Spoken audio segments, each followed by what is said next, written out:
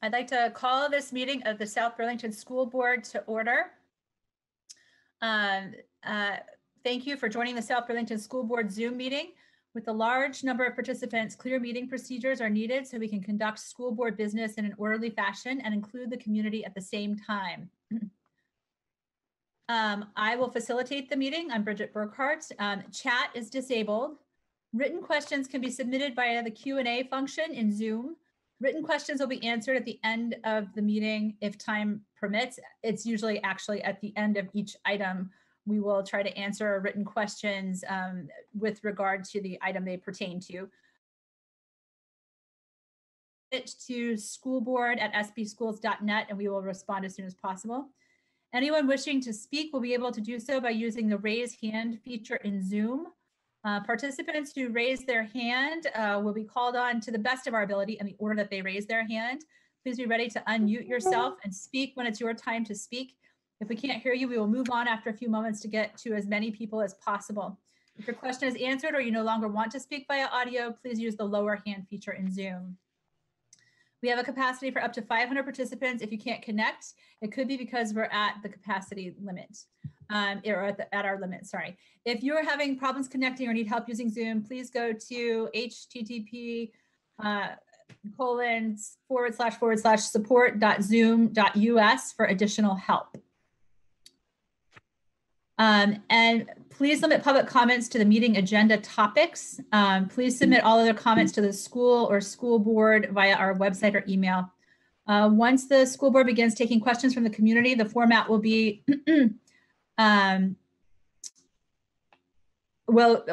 we have not really been adhering to this, I'm sorry. So we've been trying to make as much time as we can for questions to make sure that everyone's getting their questions answered. I did just want to make clear that for each item, typically there is a presentation by administration first, then the board has time to talk to one another and ask questions of administration or ask questions of whomever presented, and then we will open it up and take community questions. So with that, unless anyone has anything to add, I will move on to agenda item number 3, which is comments from the public regarding items not on the agenda. Do we have any comments from the public regarding items not on the agenda?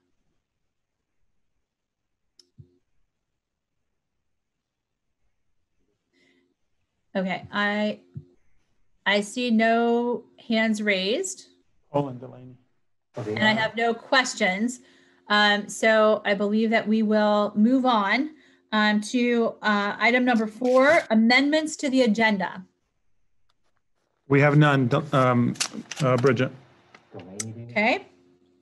Then we'll move on to item number 5, announcements, student representative report. And I see that Cole and Delaney are on. So do you guys want to take it away, please? Looks like Delaney's just hopping on. Hi, Cole. Hi, how are you guys? Good. All right, I'm on. So I can start with the first announcement. The SBHS National Honor Society raised almost $1,000 for the COTS Walk, an annual group service activity for this chapter. This year, the walk and fundraising was almost 100% online. Continuing on with that, AP exams start next week for the high school students. And as Taryn Turner, from the class of 2021, was the Vermont All-State Music Festival Vocal Performance Scholarship recipient, she, with the help of Ms. Bushy and Frank Whitcomb, her accompanist, created a video of what would have been her performance if the festival had happened this upcoming weekend. The video will be available on Ms. Bushy's Twitter page soon. And that is all from us. Okay, great. David, are there any other announcements? Yes, I would like to just recognize our teachers. Today is Teacher Appreciation Day. And I wanted to just obviously share that although they're not in the building, they're certainly with us all and supporting our students. So again, I have been, and continue to be impressed.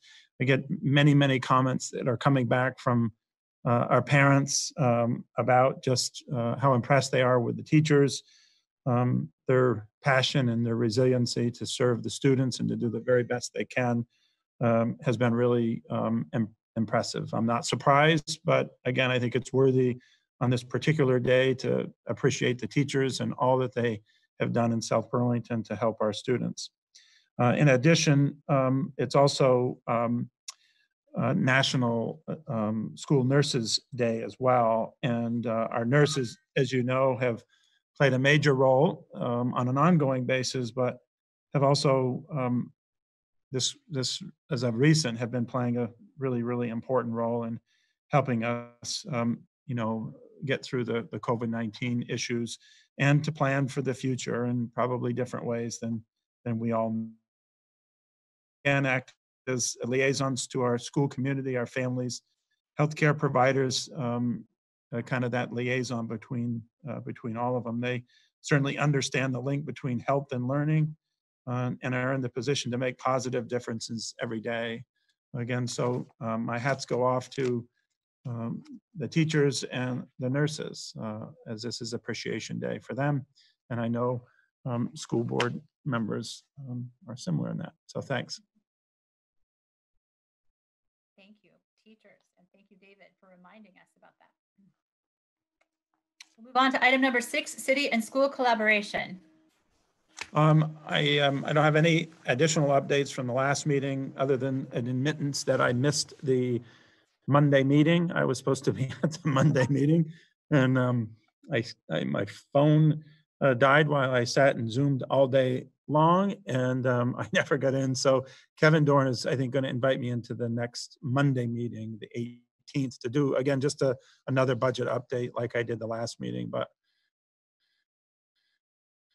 the true confessions with the board that I missed the meeting, and I'll make it on, I think, Monday the 18th is their next one. So again, I'll just be sharing that update. As far as our other one, we haven't scheduled, or we haven't talked, Elizabeth and I haven't talked about our next meeting with Helen and Kevin yet, but we will be doing that soon.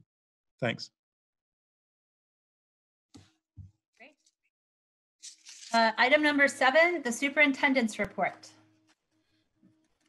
Yeah, so again, not a lot to update on the first 2 bullet points, and I'll let Gary speak to those in just a second.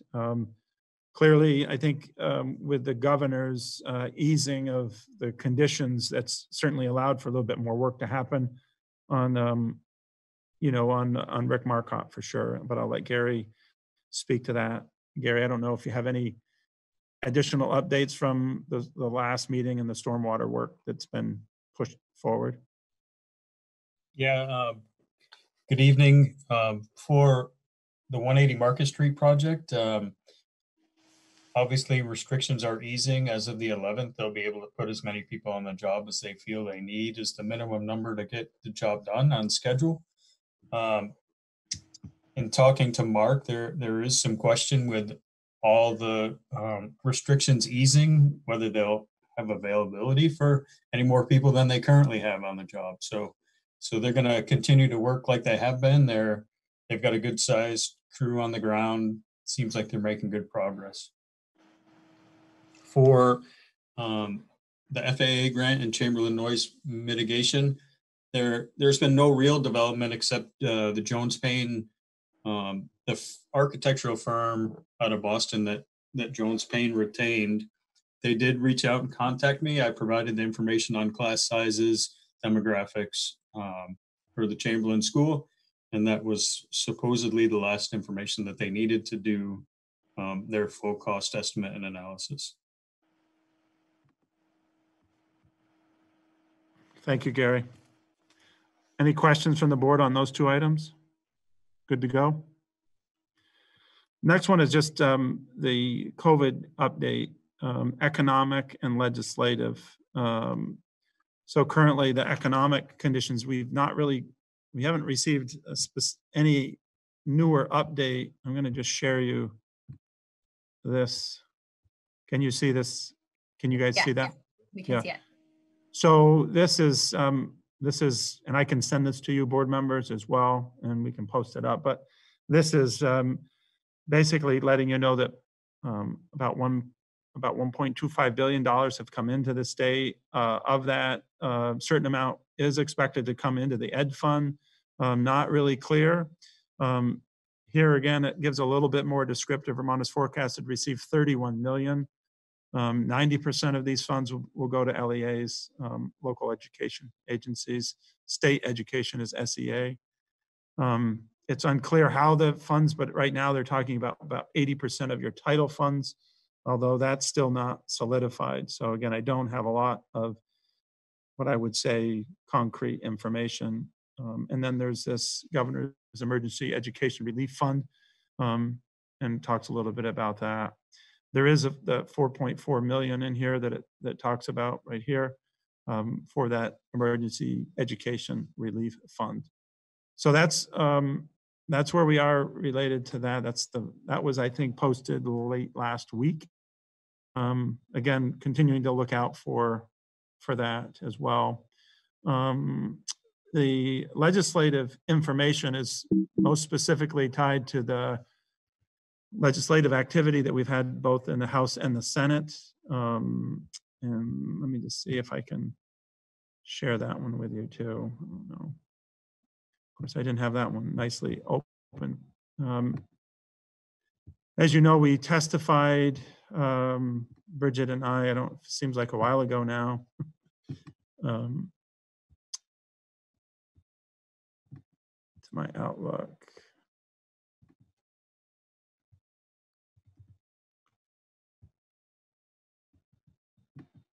I'm coming. All right, and let me share. This keeps minimizing on me, Steve. Exit minimize, there we go. Sorry for my Zoom practice here, folks. Share, there we go.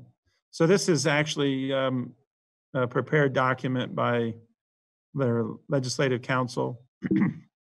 I found it helpful, and again, I'll send it out to board members as well, and we'll post it. But the House Education Committee and the Senate Education Committee, and kind of in parallel what those documents look like.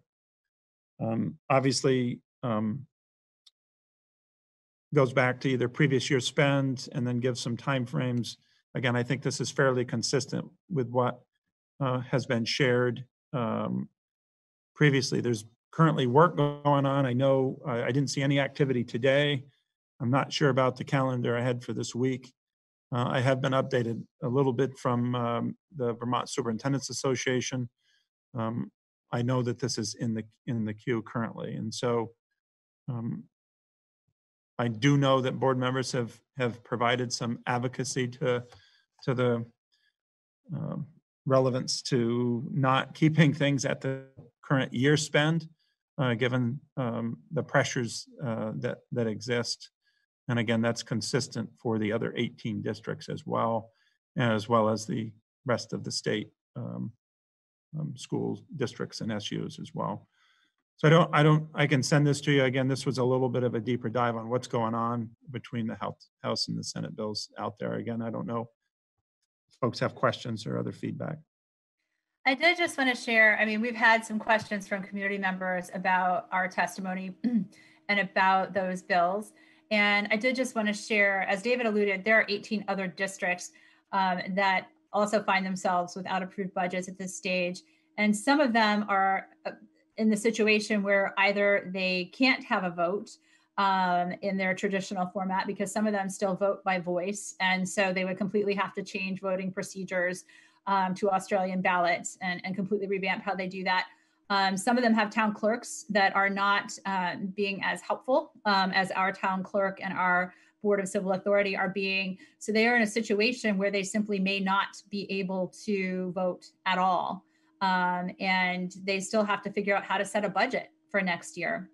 And much like us, if they default to a level funded budget, that's going to mean significant cuts in the programming that they're able to offer. Some of those schools are Act 46 schools that are trying to merge and that are making very big changes to buildings to, trying to make changes to grade structure, in terms of which grades are grouped together, all of these pretty big changes. And if they end up having to level fund from last year, they're going to have to make significant cuts. The other thing that would happen if they level funded is they would be, all of us, if we end up level funding, would be in a tricky position, because we know that for the 2021-2022 school year, after all the dust has settled a little bit and we understand what federal money there is, and we understand what the actual economic picture looks like for the long term for Vermont a little bit better, there is going to have to be some kind of statewide discussion about what education funding looks like. And if our school districts, these 19 of us that don't have budgets, end up level funding for the 2021 school year, we start off at a much different, completely different playing field than those districts that actually passed budgets. The districts that passed budgets had an average increase in ed funding, the draw on the ed fund, of about 4%, which is very close to what we're proposing in the budget that we've got before the community right now. And the House version, the House, as we testified to them, just emphasized that they felt that school districts were in a better, and school boards were in a better situation to know what the resource needs were in those districts than anybody in Montpelier. And that's why they were trying to make some flexibility in case it's not possible for a budget to be passed. David and I also emphasized, though, both of us, that we would much prefer for there to be a budget that is voted on by the South Burlington voters. And we are in a very lucky position with a very helpful Board of Civil Authority and town clerk who are willing to do what they need to do to make this election happen in May. And potentially, if the board decided, if that budget doesn't pass, potentially another one in June. And we had, in our testimony, asked that they extend the deadline by which schools need to have budgets in place out beyond June 30, because really the state is pressuring everyone to have a budget of some kind, whether it's level funded or whether it's voted on or whether it's something in the fallback in either, whichever bill gets put forward or whichever version gets passed, because they want to know by August, when Martin and his colleagues go back to vote on the overall state budget and finish up some of these issues in August, they really need to know what the total resource request is from school districts. So there's this kind of balance between wanting all the communities to really have as much time as possible to vote, but then also the state having to figure out this gap in the ed fund and how it's going to be filled. If they don't have more information about what those proposed budgets are, they're in kind of a tricky position. So that's just a little bit more color on, some of the discussions that have been going on at the state level amongst the districts that don't have budgets yet. And I had just been asked some questions about David and my testimony on the 24th. And I just wanted to give that little additional color. Yeah, Bridget, can I add to that? Sure. Yeah. Yeah. In addition to that testimony, I don't know, David, if you submitted anything as well at the request of VSA, but I know Bridget and I both submitted comments which largely reflect that testimony to both our Senate representatives and House representatives, really just highlighting both an interest and intent to take a budget to the community for a vote, but also the rationale of the impact of level funding as well. So I know there's been some concern from the community. Again, I think we've heard different descriptions of it in the past, but just the notion of staff impact. And I just want to reinforce that when 80+% of your budget is related to wages and benefits, to look for a significant enough cut to reach level funding, we would absolutely have to be looking at staff associated with programming. Arguably at the end of the day, the impact of that and where it goes is certainly subject to administration's recommendations, as it has been with the reduced budget that we voted on last week. But that really is the primary place to look at in terms of any material reduction and why we were not supportive of strictly a level funding for those districts and supervisory unions that don't have approved budgets right now. Are there other board thoughts or questions? I see that there's at least one question from the public, and maybe I haven't checked to see if there are hands raised, but yes, Martin. Yeah, so yeah, I agree with what we're trying to do as far as to give some flexibility, but also want to emphasize again that we want to have a budget that is put before the community and is voted on. One of the problems could be is if we're unable to have a vote at all, what do we do? And I would like to have some flexibility to figure that out. I mean, right now we are pushing towards May 28th, and I know that David's going to be talking about that a little bit in a moment. But the latest draft, I believe that the House Ed Committee is looking at, does not include an extension of the date for voting beyond June 30th. That's something that I'll certainly weigh in on and push to give a little more flexibility, so that if necessary, we'll have one more shot if the May 28th budget does not pass, or if it's further postponed because things go bad again as far as coronavirus. Things seem to be plateauing and such, but we keep on hearing that as things are, as the restrictions are loosened, we might see so it's about flexibility, but I think the board really has a commitment of having the public vote on our budget, and hopefully we'll get this next one passed, because it's, I think, quite a reasonable budget given all the situation that we're dealing with. So Thanks for that, Martin. Any other board members before I check with the public? Okay. The only question or comment we have written is Trisha Gustafson says, thanks, Bridget. Very helpful additional color about the bigger picture of the budget process, the bills, the testimony, etc. I'm just checking for any raised hands, and I see none. So David, I think you can move on. Yes, yep. With the rest of the update. Thank you, Bridget. So the next, again, thanks for giving me the opportunity to just give an update. Again, not a lot of solidification with COVID-19 stuff. And that's consistent with the next bullet point, end of the school year. We still are awaiting guidance. I reported to you, I think last Wednesday, that Patrick Burke and I filled out a end of the year graduation kind of concerns, questions, from an operational perspective. What are we going to do? How could we do this? So all of that survey information went in from us and from other districts. We're waiting to hear some guidance specific from the secretary and the governor related to end of the year related activities and graduation celebrations, etc. So don't have anything updated on that. Then I'll keep you posted, board, on if I do hear something between now and the next board meeting. Next bullet point is the enrollment update, and let me go to the share here on that. I think I'm okay, Steve. You got it. I think. Wait, I can talk to it maybe.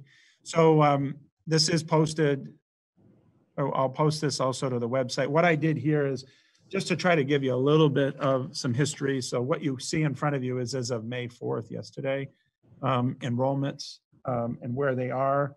But I think, felt that I was hearing some of you talk more about, what's been kind of the run rate over the course of the year. So you can go all the way back to the October 1st one, which was close to the census. And so from the October 1st, when you look at all of the data up and down, on the 2020, we're plus 17 students. Obviously, it has some pluses and minuses. We've got more pluses going on at the elementary level.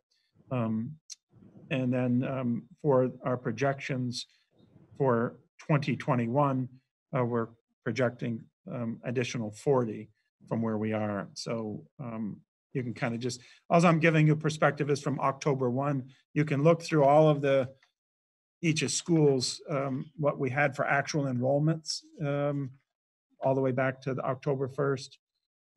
But again, I just want to give you a little bit more of a picture. But certainly what this represents, what you have here, is showing about plus 90 versus the May 2020 number.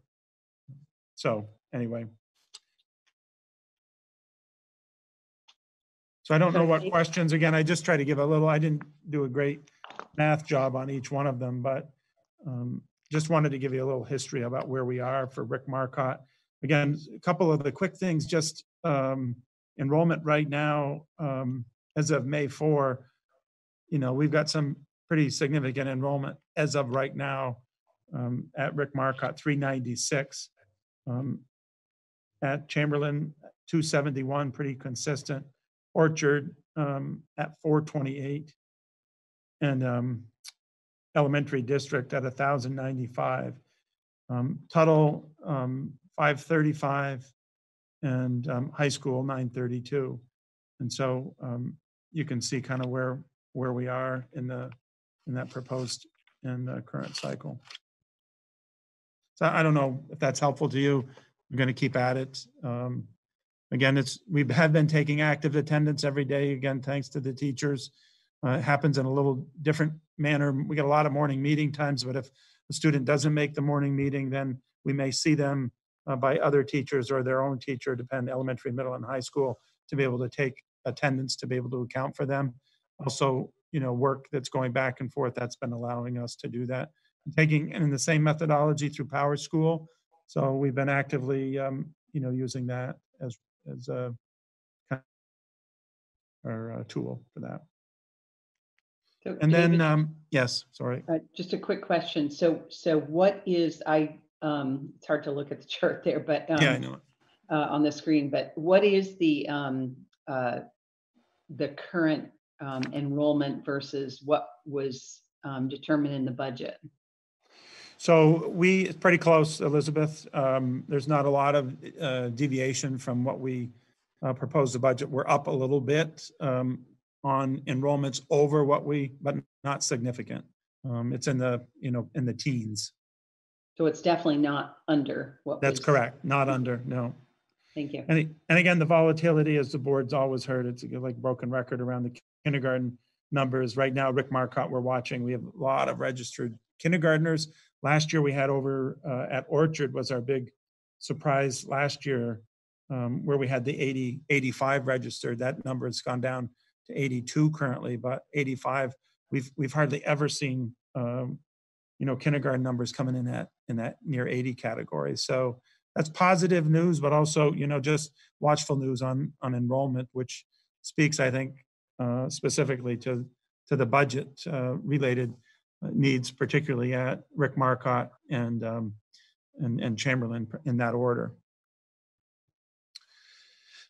Next was just an update on the voting.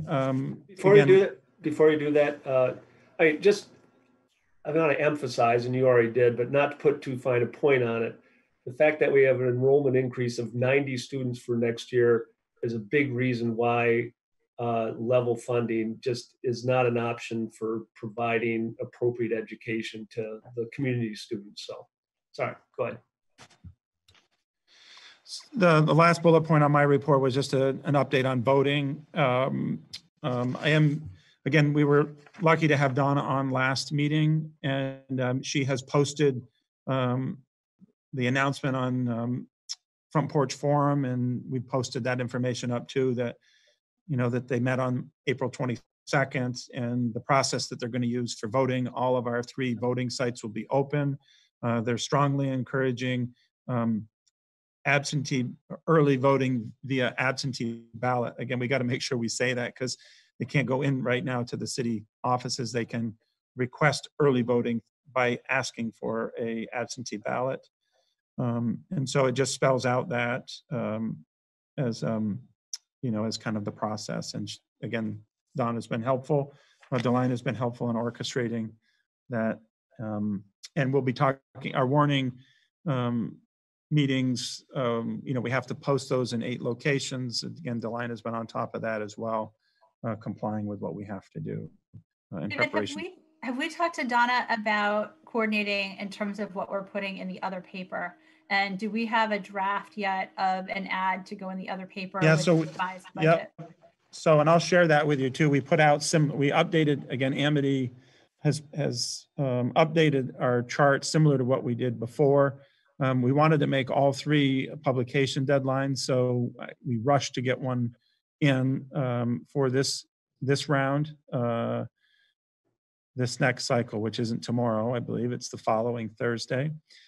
And then the remaining 2 additional ones. And so we can talk more about, we wanted to emphasize the Board of Civil Authorities decision on voting. And we wanted to share with folks our current budget status in a similar format. We will, I do have it scheduled to talk at some point with you folks on what additionally you may want to include in kind of budget communications, but we didn't want to miss this opportunity. So it's a fairly similar format, Bridget, to what we did prior. Okay. So that's what I have on voting. Again, I don't know if any other questions are out there. Front Porch Forum. So. Yep, I see no questions from the public on this last couple of items. Any other questions from the board before we move on? Nope. Okay, we'll move on to item number 8. Consider school board meeting schedule for 2020-2021 school year. This is more for action for tonight. So again, it went out in the packet to you board members. I don't know. We do at times alter some of our meetings, but this is kind of the consideration and opportunity for perhaps keeping Zoom as an available option, even if we are holding regular meetings, is certainly something we're wanting to consider for additional involvement. Bridget, sorry. Later in July, or make that July 8th meeting a full meeting if we need to. I'm just a little bit concerned, given how things are in flux, that if we basically take that month off, which is what we've done in the past, that we might not be prepared for the fall, if the fall has significant changes that we need to deliberate on. I think it's a good point.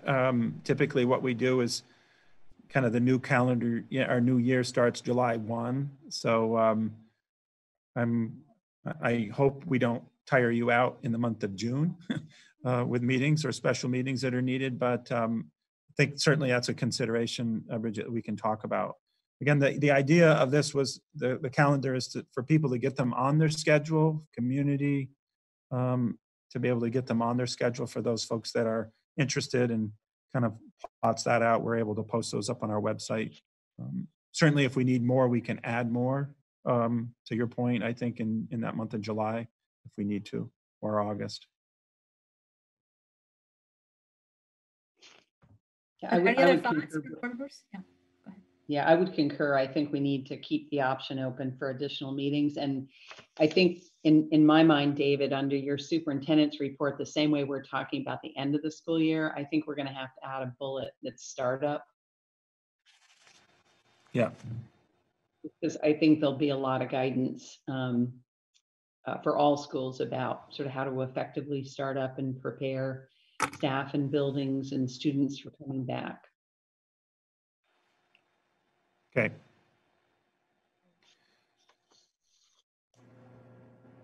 So my suggestion would be, if you're open to taking action, that would allow us to do that, with the caveat, obviously, that we can add additional meetings on a case-by-case basis as needed. Okay. Just make sure there are no questions or other comments before we do that. I see none. So do I have a motion to approve the school board meeting schedule for the fiscal year 2020-2021? So moved. Do I have a second? Second. All in favor? Aye. Aye. Aye. Further discussion? Motion passes. Okay, we will move on to item number 9, executive limitations policy monitoring. warned for action, and although it is the first time we've looked at it this go around, curriculum development and review. So David, Thank you, do wanna Bridget. take it away, or is Yep, Mike going to take sure. it away? So Mike's going to join in here in just a second, but let me just start out here with, again, kind of the expectations around monitoring reports. Again, the monitoring is specific to giving feedback back to the superintendent. It's about adhering to meeting our ends, and this is a monitoring report, which we call 2.10, curriculum development and review. And so superintendent shall not, this is the way monitoring reports are worded, shall not allow the district to be without written curricula aligned with Vermont standards and the district ends policy that are coordinated across all grade levels. Further, the superintendent shall not fail to review the curricular periodically based upon student performance results, learning opportunities data, new research, and updated content knowledge with the goal of all students meeting the district ends.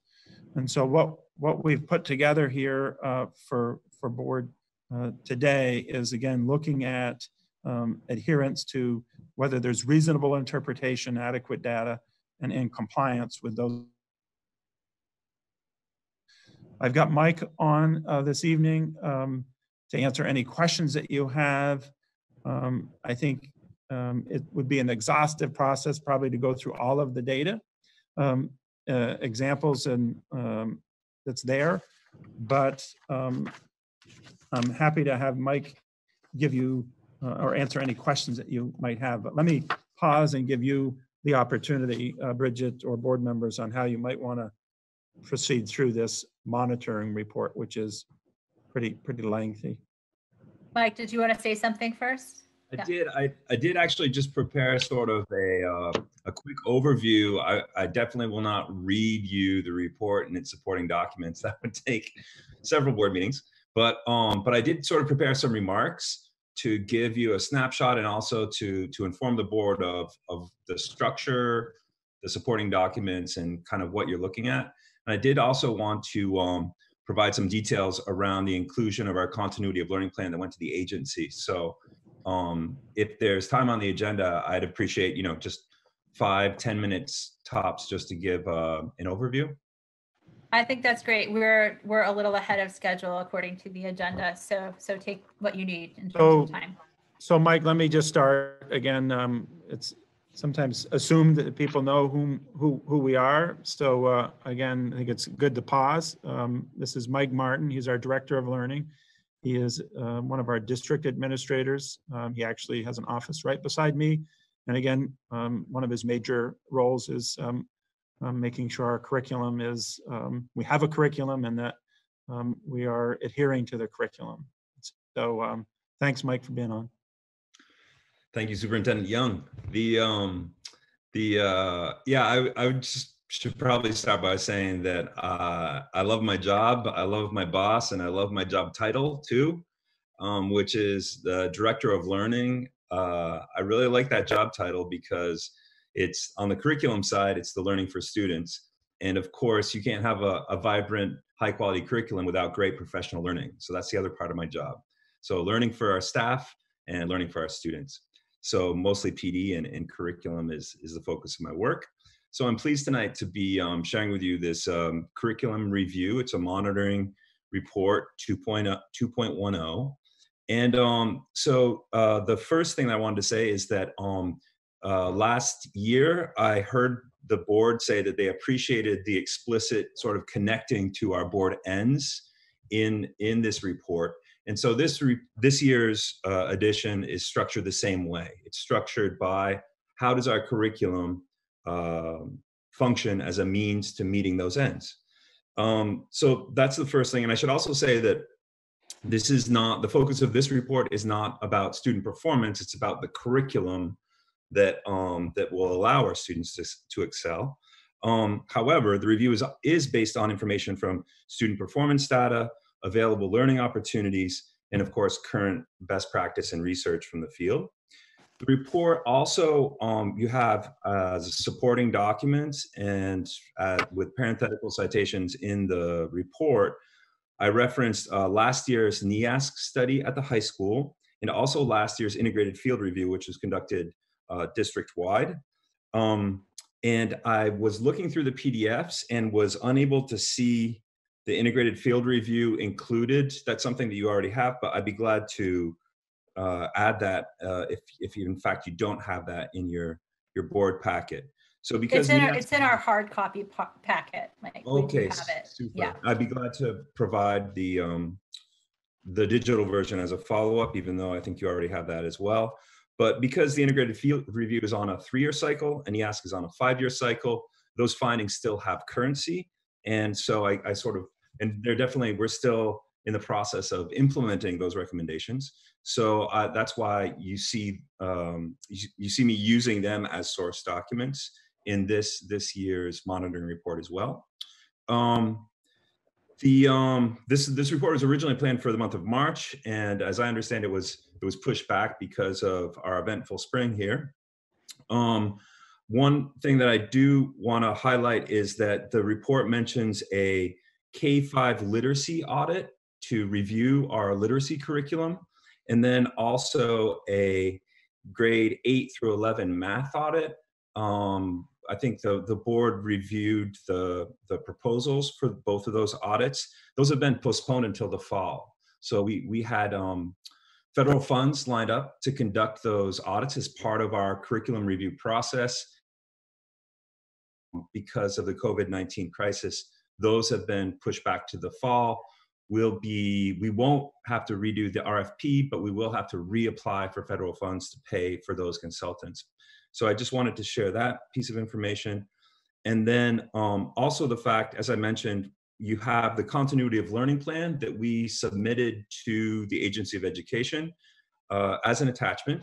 And we thought that would be, in light of where we're at these days, we thought that would be an important update for the board to have in their hands about really significant shifts and a lot of hard work by our teachers, administrators, and really our whole staff in order to make this shift to remote learning, and with all the challenges that come with it.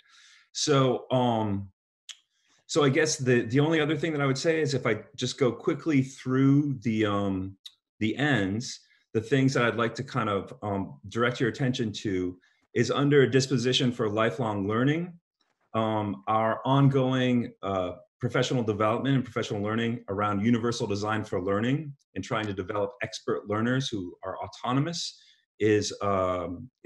remains a top priority for professional learning and also instructional shifts in the classroom. That's very much in line with developing lifelong learners and developing those dispositions. Our flexible pathways, our programs for flexible pathways, and I'll come back to that with the ENDS monitoring report at the end of the year. But our flexible pathways structures are really strong, I think, in our district. So I referenced those.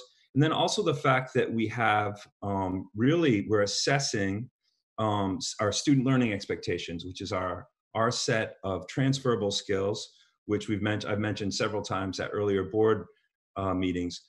Those 21st century skills really speak to fostering lifelong learning dispositions. Under 1.2 academic proficiency, as you know, this was to be the first year of graduating students based on proficiencies. In light of the current circumstances, we're following closely the state guidance around modifications with grading, reporting, attendance, and you'll see some of that referenced in the continuity of learning plan. But I'm pleased to report that we do have that data. We're starting to collect that data for the first time to ensure that all of our students are meeting proficiency in the content area, the math proficiencies, social studies, each content area, but also the transferable skills, our student learning expectations that I mentioned. The big curriculum change, or the biggest accomplishment, I should say, with curriculum this year probably was the work that that we did with teachers at the middle school, where we remapped the entire middle school curriculum so that every single course has shared content proficiency indicators and student learning expectation indicators with teachers of the same course. So that's the first time in recent history where we have that level of shared curriculum, and also the fact that it's a proficiency-based framework is really huge. So that was really a huge endeavor. At the elementary level, work continues, ongoing work, and some really great leadership from our coaches to ensure that we have a balanced math block. We're trying to work towards what's a balanced math block look like, and what's a balanced literacy block look like, with mini lessons and then differentiated opportunities for students to work.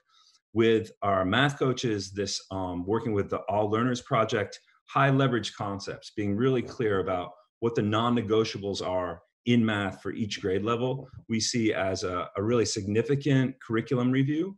And as I mentioned, the literacy audit, we're disappointed about that being delayed, because we know that teachers draw on so many different literacy resources. We want to sort of take stock of that, audit the various literacy strategies, resources being used, so that we can have a similar consensus in our approach to literacy, which of course is not one skill. You're talking about reading, writing, handwriting. And so we want to have that same clarity and consistency across classrooms and schools in literacy. So we're disappointed that that's been delayed, but we're looking forward to re-engaging with that work in the fall. So a balanced math block and literacy block with high leverage concepts in math at the elementary school. For academic proficiency at the middle school, really the heavy, just remapping the entire curriculum in a little more than a year.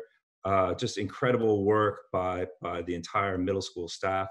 A lot of help from our Tarrant Institute associate too, Life Lagueros, who's done a fantastic job of helping, working with Carson and Dave to structure professional learning time during faculty meetings, during TLC time as well.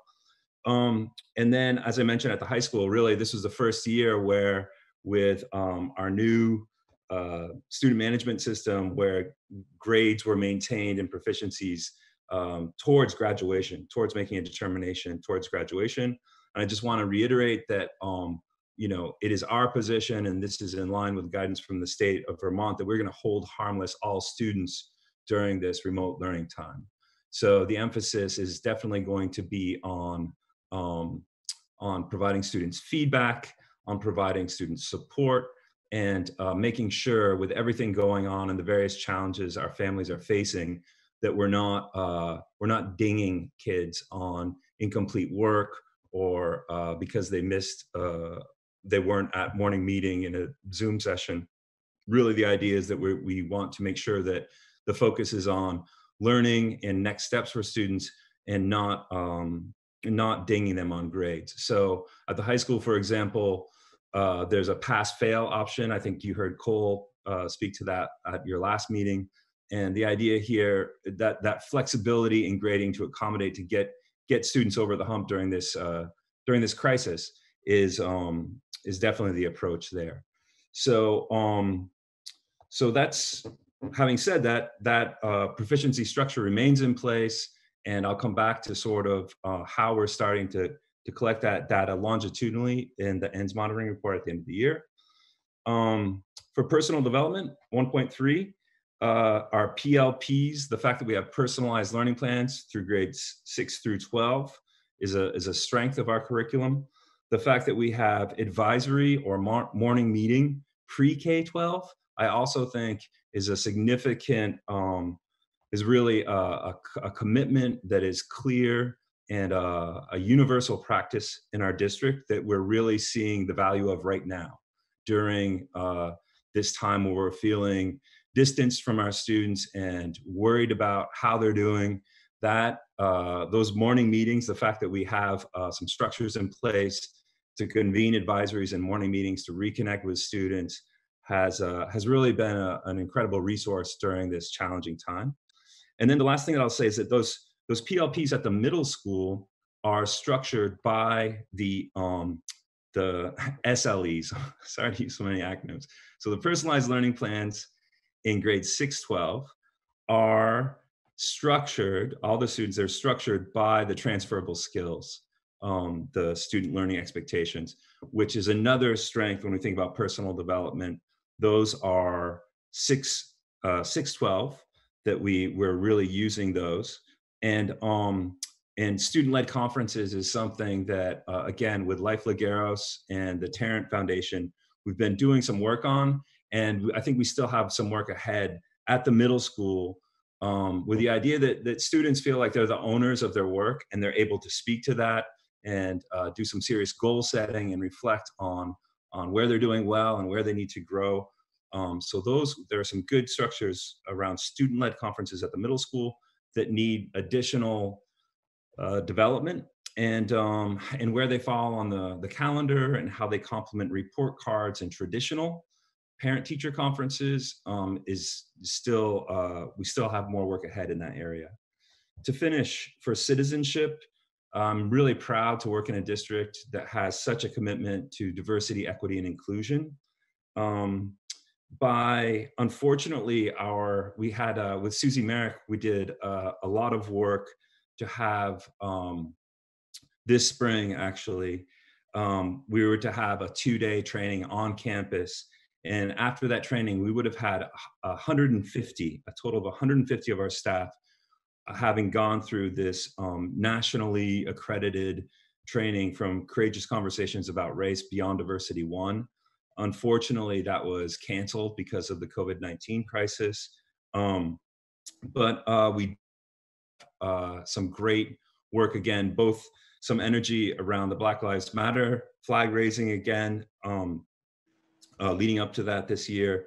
But the high school student diversity union and and also at the middle school, Students Organized Against Racism, SOAR, both of them have been using the Speak Up protocol from Teaching Tolerance, which is from the Southern Poverty Law Center, to work with peers and teachers to really stop microaggressions and to work on improving school climate. So that level of leadership from our students is something that's I think we can all really be proud of. And the other thing that I think is a recent victory in the area of citizenship that I'd like to highlight is, and you saw a presentation from this with our Ends in Action, is the restorative practice circles that are starting to grow as a practice in our elementary schools, Wolfpack Time specifically. And so it's my hope that we can make them a universal pre-K-5 practice, building on the good work that's been happening at Chamberlain. So you saw a presentation from Holly and some of her colleagues. And the restorative practice circles with Wolfpack Time, school-wide practice is something that I hope that we can scale up and use at all 3 schools. So thanks. Sorry to go on for so long. Thank you very much for listening. And I'd be glad to answer any questions you have. Thank you, Mike. I think for me, before anything else, the first thing to say is kudos to Mike and to David and to everybody in the district for the continuity of learning that I've seen. I've been impressed with how resources have gone out to students, how everybody has been included, how meals are getting out. And I've talked to friends who are teachers in other districts, and we're privileged to have the ability to do this. We start off at a better place perhaps, but the way that our district has done with this is definitely better than some of the other ones around. And again, we're lucky, but it's also been due to good leadership. So thank you. One question, I guess eventually I'll have a few, but just to start with one, this 1.4, the citizenship, I wondered if any sort of traditional notion of civics fits in there, or is that done more within like a history context? How does that kind of idea fit in? That's a great question. I think that's a great idea. We have the 2 things I think that we've done recently along those lines, Brian, are last year, as we were trying to grow implementation of the C3 standards at the elementary schools, we had a series during the TLC days, the early release, late start, embedded professional development days, we had a series on applying, looking at citizenship in the C3 standards. So that was the sole focus. And, I think initially some teachers were, geez, I'm a kindergarten teacher, how do I teach citizenship? And as we dug into, what does this look like at the different age levels, it was just incredible response. And we had just terrific work from a high school social studies teacher, Emily Gilmore, and from one of our coaches, Alicia Backman, who teamed up to do that series. So I think that's an example of where we're trying to make that connection in the curriculum itself. The other thing that I can think of, and I think we need to come back at this, is some initial equity scans of our curriculum.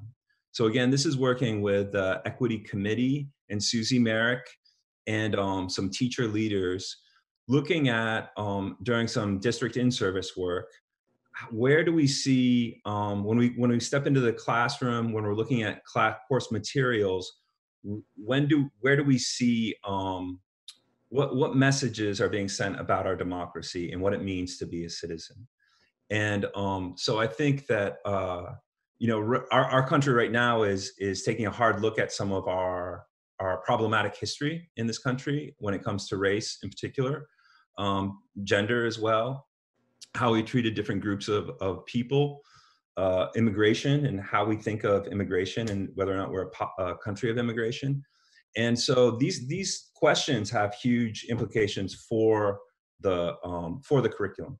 So I think we've kind of put a toe in there, but I think there's more work ahead to do a review, maybe an audit. Some of my colleagues in other districts are doing actual equity audits where the whole curriculum is reviewed through that lens. Those things do connect, and we do need in history classes, in our civics curricula, to make sure that that's in line with our values, and a lot of the work that we're seeing our student leaders and school leaders doing.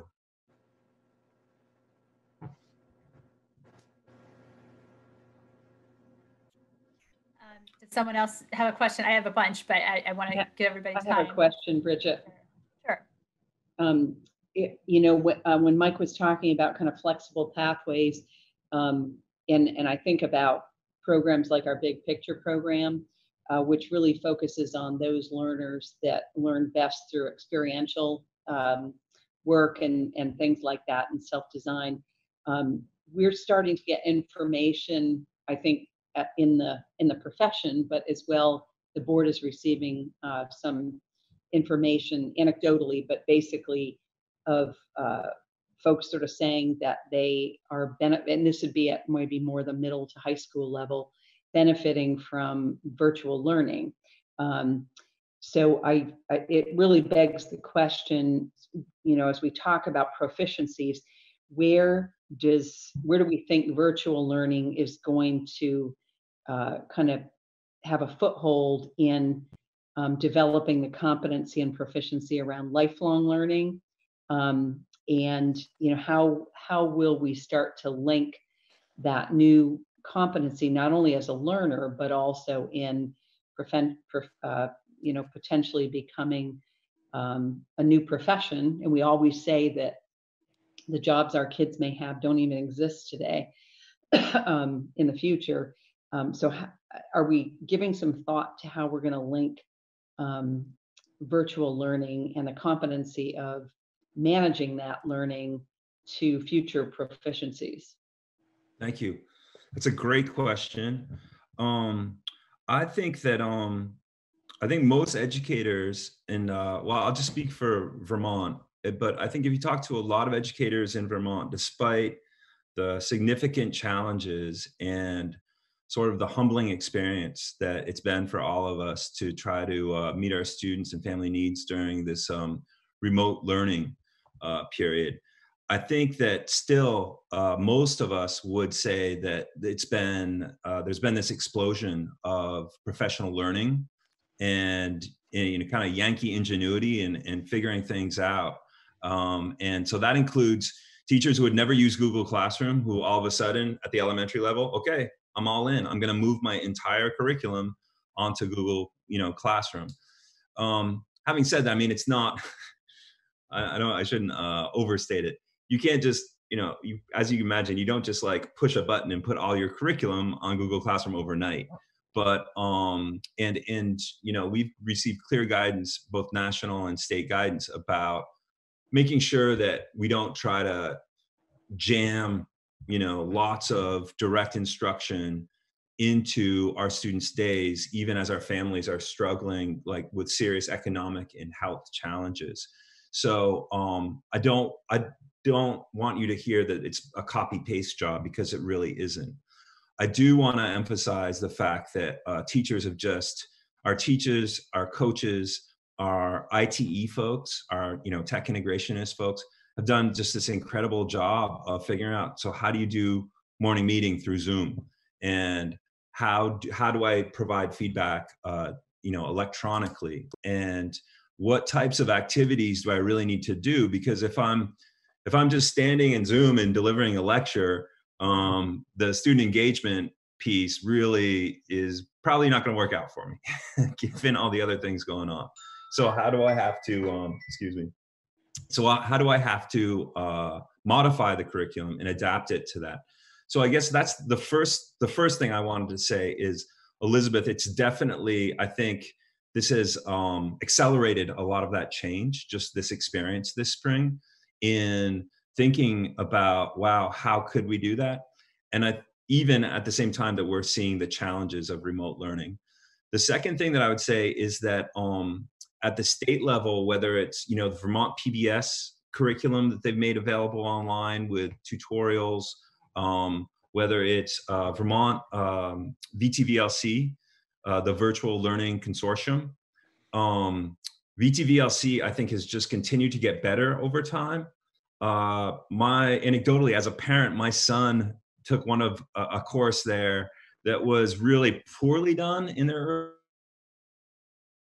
and sharing some materials, and the feedback that I've been hearing is that they've really developed that in a way that they're not doing the copy paste online, like sort of a lame version of what you would have gotten in a traditional class. They're really figuring out, how do we do this online learning thing?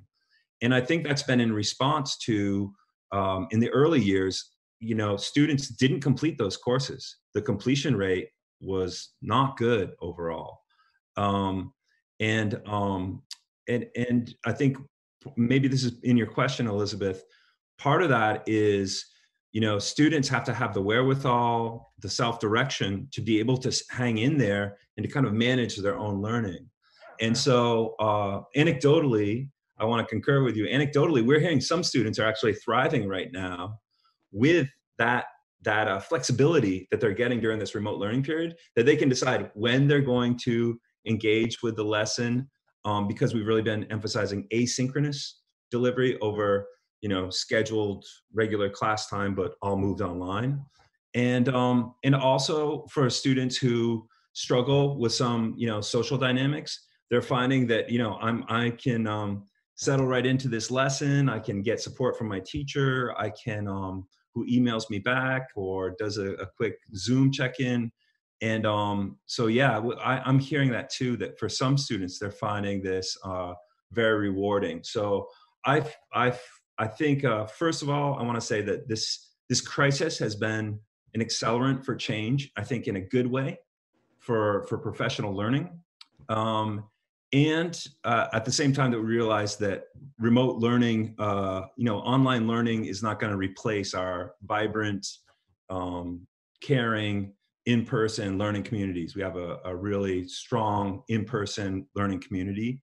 And so I don't see that going away, but expanding options is what I'm hearing you speak to. And also the idea that, students learn in different ways, which is very much in line with universal design for learning. So how rich is that palette that we're providing of offerings? And I'm hopeful both as a flexible pathway, like, oh, I want to I decide I want to take this course online instead of doing a traditional classroom. But it would be my hope also that we're infusing some of what we're learning back into quote unquote traditional classes in the fall as well. So sorry, that was a long answer. Great question. Yeah, I just want to thank you, Mike. And I want to make sure board members have other questions, we get them answered. But I mean, I do think that the current state that we're in right now with the COVID-19 issue, and again, all of what Mike has talked about around the positivity that we're hearing, again, through the hard work that the teachers are doing, is predicated, importantly, on the solid relationships and trust that our students have with our teachers, right? So it's important to understand how we got there. It is because of the care and the trust and the relationships that have been built up that I believe has allowed us to be successful.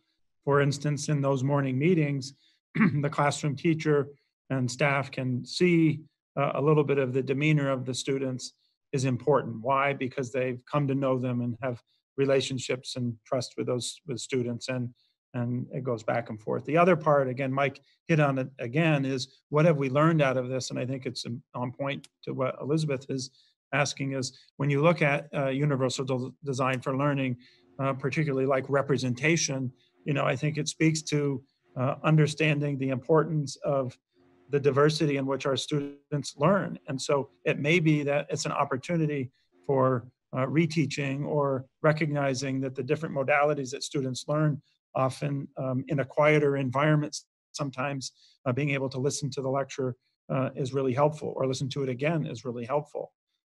So again, I think there's some, as Mike said, there's a lot of lessons learned.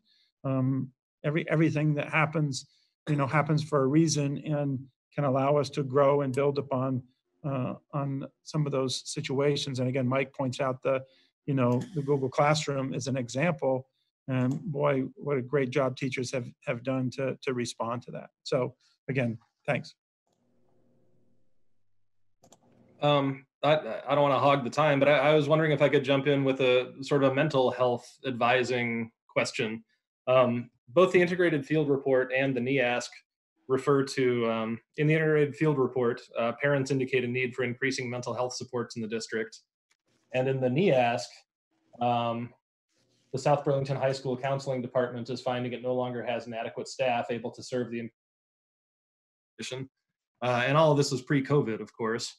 So I guess the questions are, well, they're pretty obvious, but one is, what does that look like in this time of distance learning? Two is, what's going to happen when we go back to some version of normal, possibly under an austerity budget without a whole lot of resources? And to the degree that it's useful and welcome, I was wondering if either Cole or Delaney wanted to weigh in, either in terms of just what distance learning looks like, or Delaney specifically with her interest in mental health. I'd be glad to have the student reps speak to that first. Delaney or Cole, did you want to weigh in? Sure. So I guess with all of the classes, they've been setting up what the agenda is for the week on Sunday, or they'll send it out by Monday at the very latest. And that gives us a very good grasp of what do we have for this week, how are we best to manage it, and just kind of setting up our task list for the week. Something that has been nice, a lot of teachers have started to add time frames for how long assignments should be taking. So for example, I'll get my chemistry assignment for the week. We'll say this assignment should take 10 to 30 minutes. This assignment should take 5 to 20 minutes. And that's helping us know if we're really not getting it, and something that said that it should take no more than 20 minutes is taking 40 minutes. That's one of our signs to go ask the teacher for more help. And so that's been really helpful. Then in terms of like access to guidance counselors, I guess that was kind of what I was hearing as a question. They've been really helpful. I know I had a little bit of anxiety around assignments because everything was kind of they're a lot better now. They found a good method, but towards the beginning, people were still trying to figure things out. And so I was able to reach out to my guidance counselor, and we were able to have a Zoom meeting one-on-one, and that was really helpful. And so they've been really good about reaching out, typically on the weekly basis, sending out a guidance department newsletter, and that's been nice to see as well. I think we're still trying to figure things out. It's definitely gotten a lot better.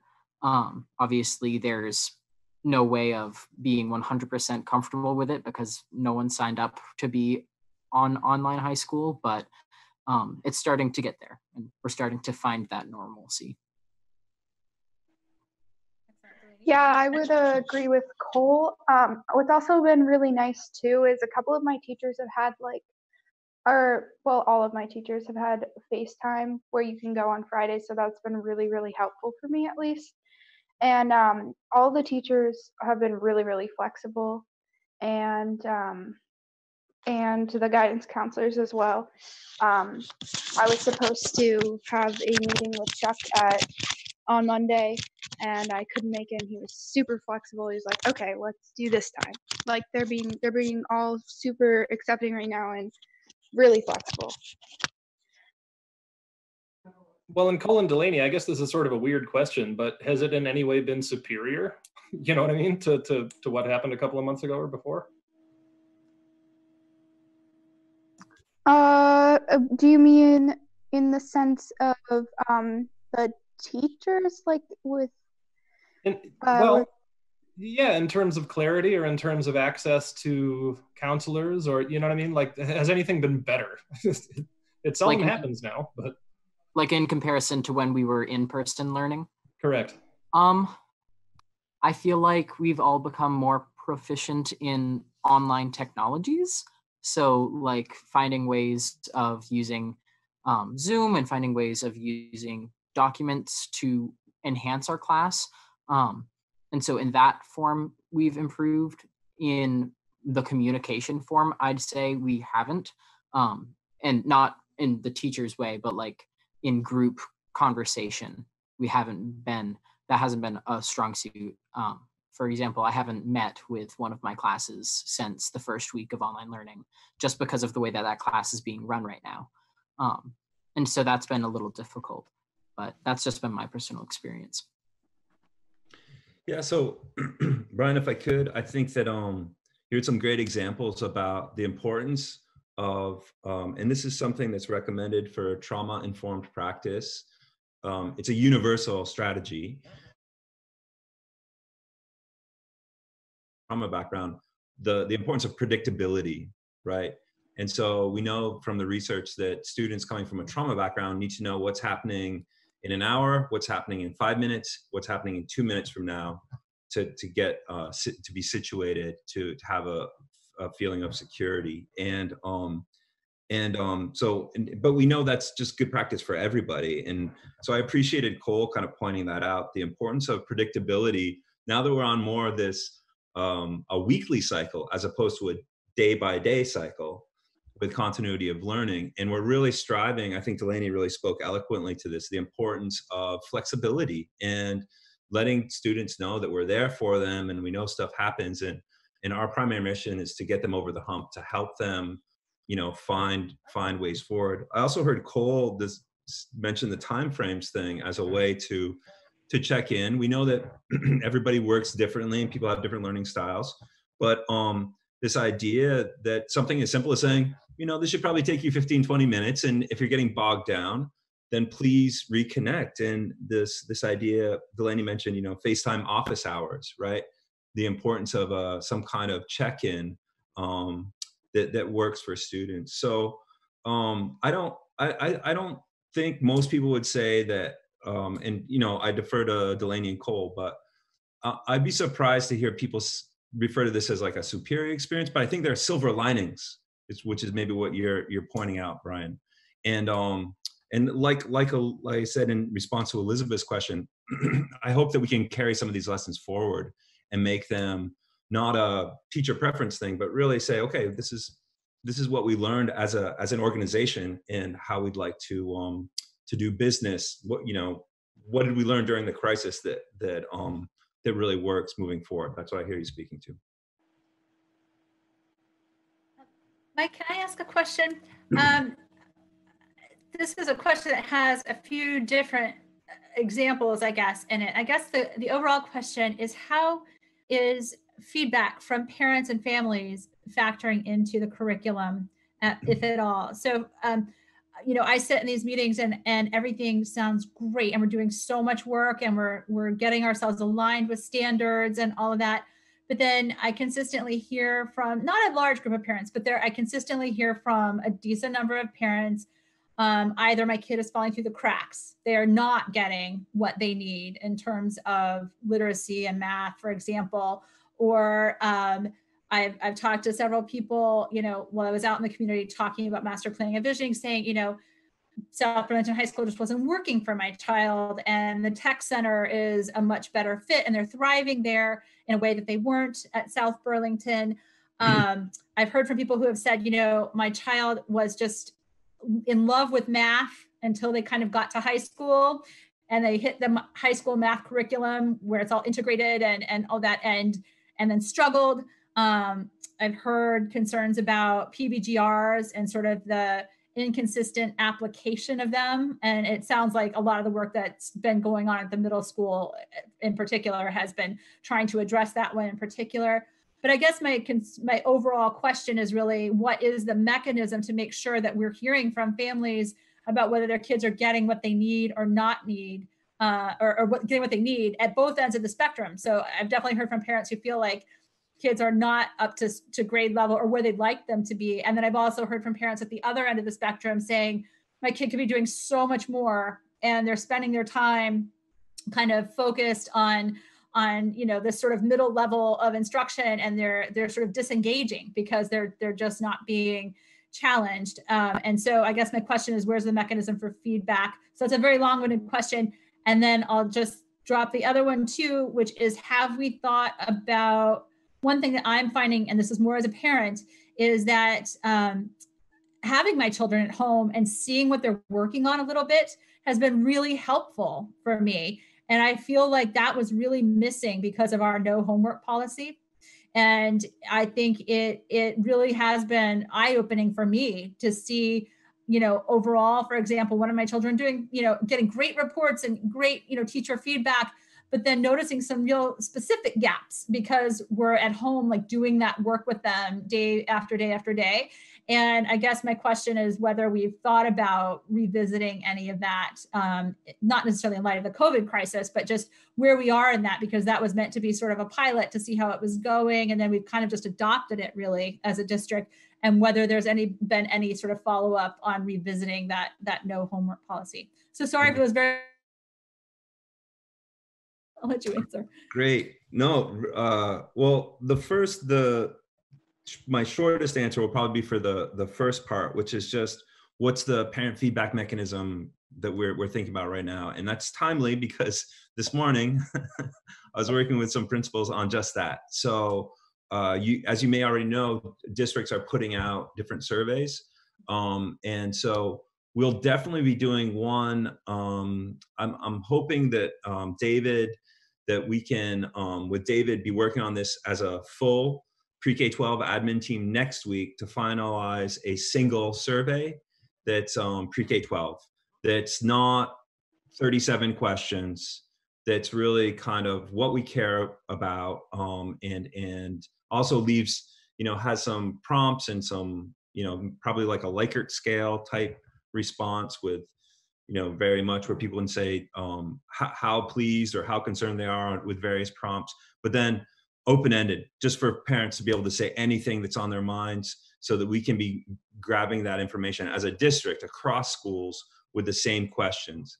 In the meantime, teachers have been kind of doing their own surveys, and so that's good. They've been doing sort of just quick check-ins in simple surveys. Some teachers have with some parents, and I think probably the caution is we don't want to survey people out, right?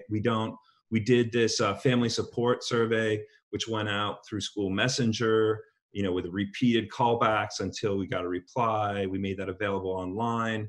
then teachers are doing some surveys. Schools may do a survey. I mentioned this district survey that's really about how's continuity of learning going for you and your family and your student. And I think we need to see then, does it make sense to repeat that at the end of June to do, two sort of check-ins, kind of halfway point and at the end to see where we are. I think there could be value in that. But I think we're trying to temper that with not surveying people out. So that's that. And then you mentioned several like really just valid concerns about my student. I heard you say my student is at the tech center because the high school just didn't really work for them, and now my student is thriving. I would just say great. That's exactly what we're going for. Our tech centers are our partners. And, if you find your path through big picture, fantastic. If you find it at the high school, taking only AP classes, fantastic. If you find it at the tech center, or if you find some combination of all of those, so that it's truly flexible pathways and not multiple pathways, fantastic. So I think that's I see that as a strength. I'm sorry to hear about that child's experience, but I see that as a viable option. And I think that we're fortunate to have some tech centers that really, it's not just wood shop anymore, right? We're talking about, CAD, we're talking about 3D printing, we're talking about just some great stuff going on. The math curriculum, I know gets a lot of attention. And so I worked, the math audit that I mentioned was a great pretext for me it led to me having some really good conversations with Pat Burke and John Painter, as well as our middle school colleagues around math.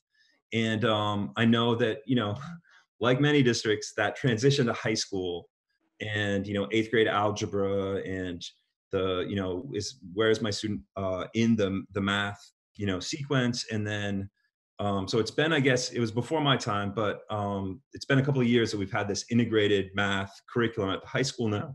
And so we're hearing different things. And so it's just perfect timing. And that's why that math audit was designed 8 through 11. 12th grade students taking math probably have already figured out, that they want to do calculus or trig or take a break from math at that point because they feel they've done enough. It's those critical years 8 through 11 is where the bulk of that type of those questions are coming up. And like I said, my middle school colleagues have been asking about those transitions in Math Plus in 8th grade. So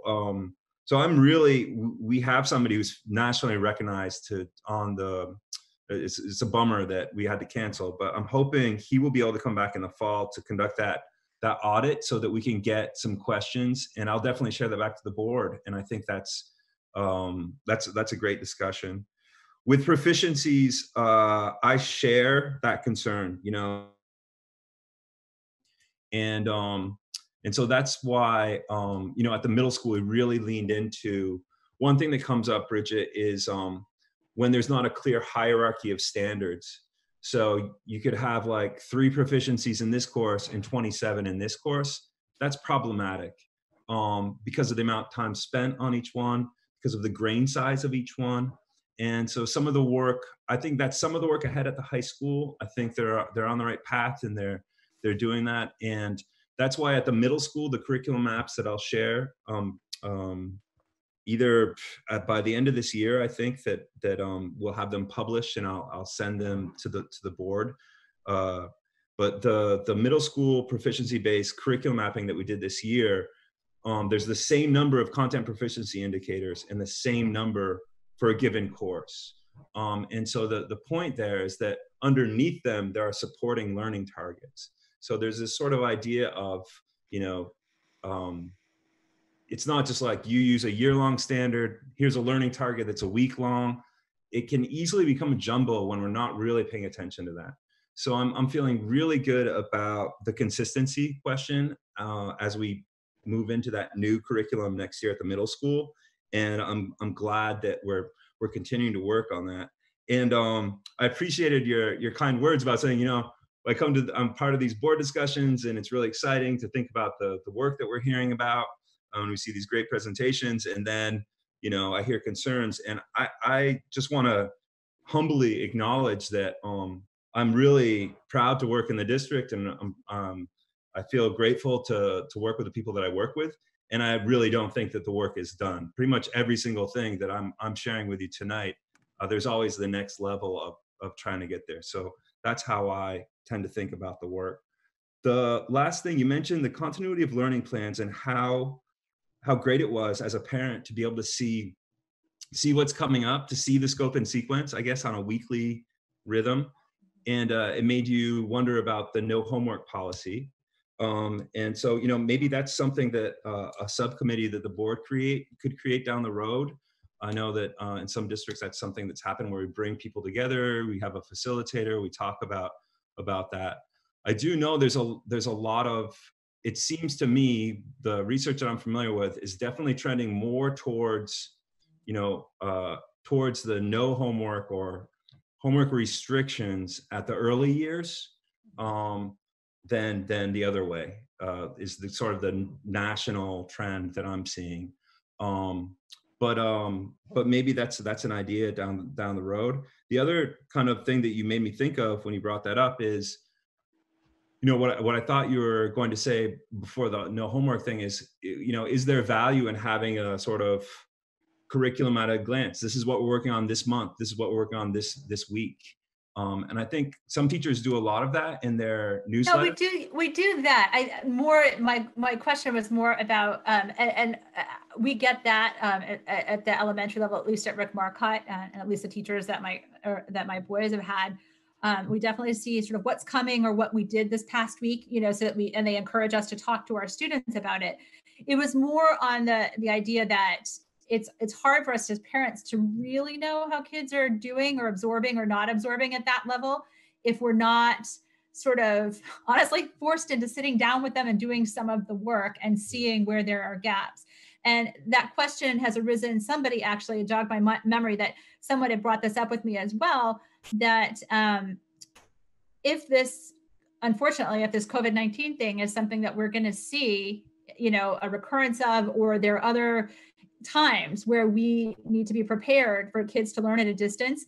A lot of parents, and it's not just our house, this is our house, but other parents too that I've talked to are finding it challenging to get younger kids to really focus, because home is where we play. There is no sort of regular homework practice at home at all, other than reading, which, in a lot of homes, that's sort of what we do as recreation, or that's what we do with our kids to connect with them. And so that transition, especially at the really young years, to being expected to work at home and actually try to keep up at home with some even minor level of academic work, is really challenging, because those mindsets are just not there, that this is a place where I do work. This is where I go to relax. This is where I go to misbehave. This is where I go to, play. And school is where I do my work. And I'm fully aware of the research about, homework not necessarily being helpful, and getting in the way of family time and other things that kids may do. And that's, I think, as supported the no homework policy at its outset. I guess my question is sort of twofold. Have we reviewed that and thought about how it's actually playing out in our district? Are we hearing from middle school teachers that kids are better prepared or any less prepared, or, how are they feeling on that transition from 5th grade to 6th grade? And then also, as we think about the future and what this crisis is teaching us about what we might need to be prepared for in the future, is that something that we need to start thinking about in terms of just making sure that there is a mechanism for kids to sort of get used to learning at a distance off and on, if that's what ends up, God forbid it happen, but if that's what ends up happening in the future. And that brought up another question for me, which this is a monitoring report about our overall curriculum development, but again, it's hard to keep COVID-19 out of it, is what we're thinking about doing in the fall or whenever we're back, to close the gap that will have inevitably opened up between kids with a lot of resources at home and a lot of parent time at home, and the ability to really keep up and in some ways jump ahead on certain things where they might fall behind on other things. I feel like, each individual child is going to be all over the map when they get back. So maybe really far ahead in math, for example, and really far behind in writing, or vice versa. And then between kids, and some kids who, left the last few months of whatever grade and learning kind of stopped there. And then they have a 5 or 6 month gap, really, versus students who were able to really have the support to keep up. Because, and it's a meme, but one of the quotes that sort of sticks with me is that if we're grading right now, we're really grading privilege. We're grading, economic and other types of privilege, because it's those kids that have that that will find themselves not really having as big a gap. And so what are we thinking about in terms of how to address that in the fall? Thank you. That's a great question to bring up. And I think that's something that everybody's asking right now. So another really timely question. David will probably want to piggyback on my remarks, but this Friday, we're looking forward to some new guidance coming out about end of year activities, but also summer activities. There's some people are hoping for more direction, but my colleague Holly Ruel was at, I think it was a VPA board meeting that Secretary French attended. And she shared with us a comment that he said that probably we'll see in guidance soon to that group. And it was, he said pretty directly, really clearly, summer is not the time for remediation. Summer is the time to prepare for eventual, remote learn, to get much, much better at remote learning. And I think, districts that, we have geographical advantages. We have, resources and a committed community that really supports education. And so we're fortunate for that in South Burlington. But in other parts of Vermont, there's not cable under the ground to get internet connections, or there's really, really poor cell phone coverage. So our challenges kind of dwarf when we compare to those. So I'm sure he had some of those places in mind. But I also, and I think Superintendent Young and my colleagues feel the same way. I think that that we can get better at this, even though it doesn't replace in-person learning. So, basically, this Friday we're looking forward to some guidance. We'd like to see what we have summer school, for example, on hold right now. If in-person graduation is canceled, then it's kind of tone deaf. It doesn't make a lot of sense to bring 300 young people back a couple of days later to kick off summer school. So that's something that we're doing a lot of work behind the scenes to try to figure that out. We also have this childcare mandate. So I was on a meeting today with Lee Lampier and Joanne Godek as we were thinking about extended school year for students with special needs, or students on IEPs, I should say. And then all of Lee's incredible work to provide childcare as mandated by the state. And so, there's, depending on the social distancing guidelines that we get from the state, we may or may not even have physical room in the schools, without even talking about trying to hire staff for summer school in June. So I guess to be continued, but right now it appears to be shaping up. And the messages we're getting is take the summer to further refine some of the things we've been talking for the fall, if there is a second wave, so that we don't have students slipping through the cracks. We don't have students, getting lost in the shuffle or losing track of students. And as I mentioned, we're working really hard. Our school-based clinicians, our guidance counselors, our principals are on the phone daily, reaching out, calling, checking in with parents every time a student's not at morning meeting, or every time we've noticed through Google Classroom the student has missed a couple of days' lessons. So we're really committed to that, and I'm proud of the work my colleagues are doing on that front, and we're all working together on that. But we still feel like it's not enough. So I think that's I think that we're going to be thinking more in terms of not trying to just catch everybody up this summer or catch everybody up in September, October, because maybe that's not even possible, but instead be thinking about and I heard Brian speak to this too, thinking about where kids will be at socially and from a mental health wellness standpoint. For me personally, it brings me back to Universal Design for Learning, which thinks about the social emotional dimension first, because if students aren't well there, they're not ready to learn. So I think that from a universal standpoint, we need to be doing a lot more of the types of things we've been talking about tonight in a systematic way, not a this teacher likes it kind of way, or this team is doing it and this team is not doing it yet kind of way. So sorry. So that's a lot of, I think there are a lot of unknowns, but I think that that's the way it's shaping up right now, is to not try to jam remediation into this summer in light of ongoing health concerns, and instead to really be thinking to trying to build robust systems that are flexible enough to accommodate a second wave in the fall, should that occur. Yeah, Mike, again, thanks.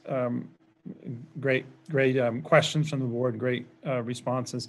I do think that, as you point out, looking at direction from the governor and the secretary on a moving forward basis, we're kind of preparing for these various learning options, whether it's, we hope, knock on wood, semi back to normal. If not, what will that look like? Or will we be in a reduced capacity in our schools?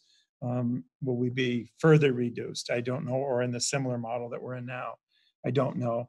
But one thing I do know is that the staff that we currently have planned in this particular proposed budget is going to play a critical role to serving the population.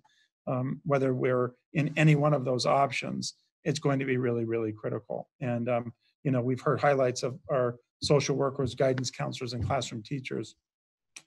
We've made some reductions to get to where we are now, the 2021, but with the unknowns right now, again, we're going to need all that horsepower available to support our students as they return. So anyway. Great. Is any other? Yeah. Can I do you just? have more questions? I just want to kind of summarize some of that conversation, because I think if all good information, but I also think at the crux of the original question that was asked is really how do we review current practices under our policy governance, and when does that happen, such that practices that maybe don't support the policies are reviewed and reconsidered. So I look at one sort of review of current practices under policy. One is, what's the contribution to accelerating the review of, or actually reviewing current practices as it relates to the current COVID crisis? And then lastly, sort of what's the process to identify and close learning gaps when we are preparing for several pathways going forward. And that also it requires a review of some of the current practices. So I think this can apply to a number of different programs or procedures or practices within the district. I think a couple of them have brought up, notably the homework practice or policy right now, but I really think that methodology should be applied a little bit more broadly too. So I'll stop there, but that's kind of my takeaway from this dialogue. Martin or Alex, did you have any questions or comments? I think my questions actually will come out more when we see the ends monitoring report. I did have a couple questions, but then realized that's really what they involve. I thought this is a good report, and I'm certainly ready to vote on it if we're going to approve this as the next step. And Alex, what about you? Yeah, I'm ready to vote as well. I like everything I've read.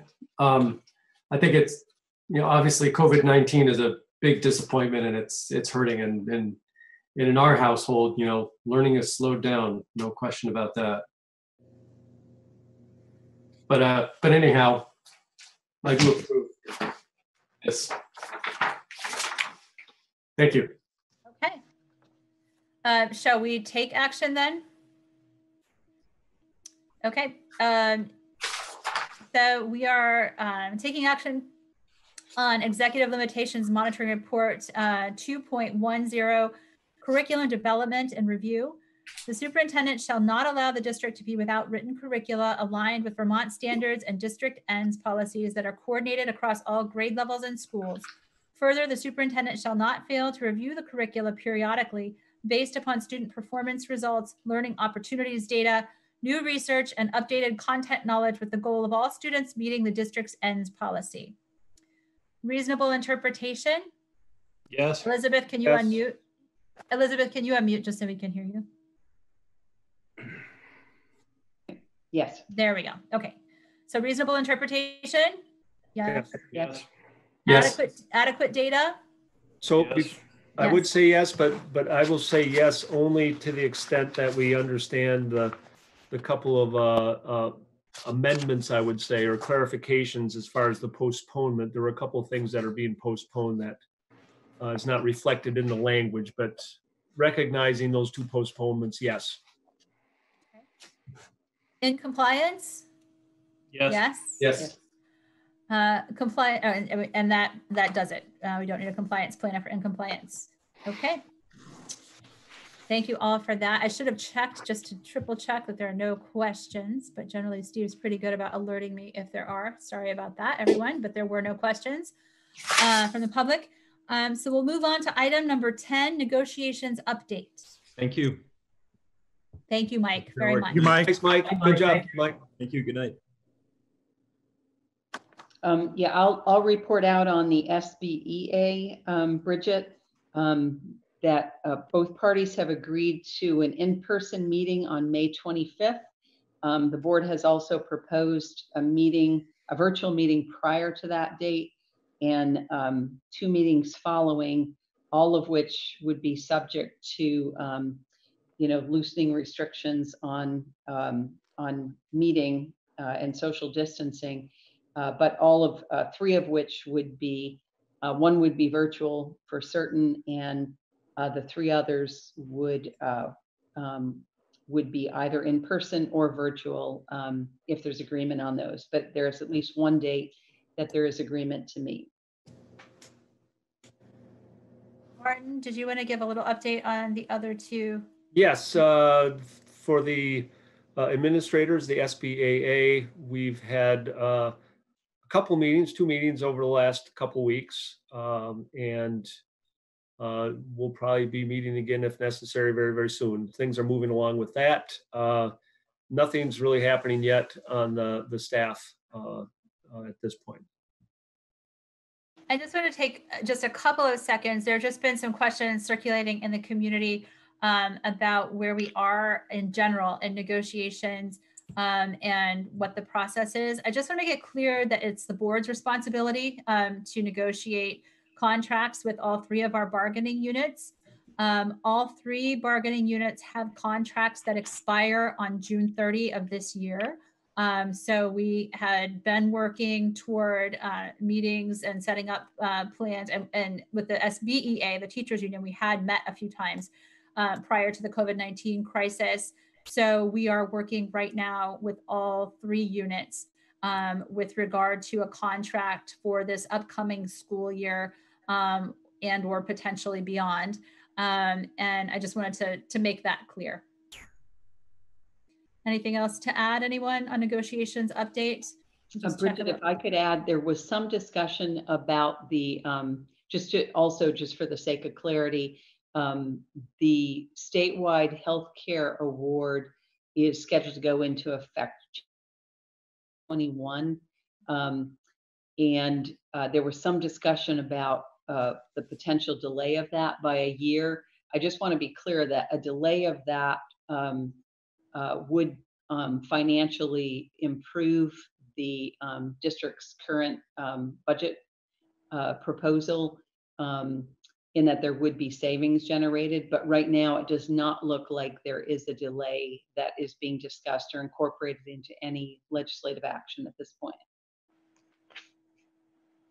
Thank you, Elizabeth. Okay, seeing no questions or hands raised from the public, we will move on to item number 11, other paper articles discussion. And I must confess that I forgot to send notes to Delina about our discussion last week. So I apologize for that. So the one that is in our packets was the previous version, and that is my fault entirely. So Delaney, I'm assuming the mental health article went in. It looks great. And I know you got a little bit of feedback on that before it went in. But I'm assuming that one will be in tomorrow's other paper. Is that correct? Yes, I submitted it last week. Yes. Excellent. And then I know that we had moved Martin's legislative update to probably August because because the legislature will be meeting again in August to sort of finalize the session then. Or September. Or September. The budget information also, Bridget, will be in tomorrow. So we did get a rush to do that. So I just wanted, I wasn't clear when I indicated that. So we'll run tomorrow. Oh, it will. Okay. Yes. Excellent. Okay. And then we had discussed having an article about the outcome of the budget vote as well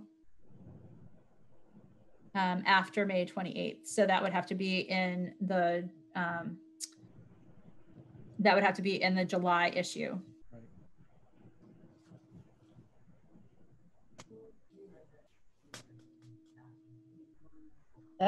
Or no, that could be the June. It would be June. June. Right? The June, sorry. Yeah. Well, what I mean by the July issue is that the question, if the deadline is the 28th and our vote is on the 28th of May, I'm just saying we'll get it into the June, one of the June.